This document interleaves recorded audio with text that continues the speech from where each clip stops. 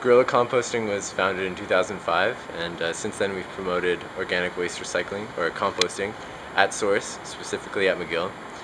In 2010, we installed the Big Hannah industrial composter, and it processes about 60 tons of organic waste from McGill cafeterias every year. I'm here with the Guerrilla Composting Gorilla, the official mascot of Guerrilla Composting.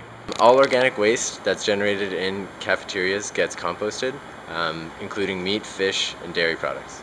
Guerrilla Composting applied to the SPF in 2010, and we found that the Big Hannah Central Campus Composting project was suitable for the SPF because recycling is an integral part of any sustainable culture, and here at McGill, what Guerrilla Composting is trying to do is change the way that we look at organic waste. It takes about 6 to 8 weeks or 50 days for the food to go through the composter.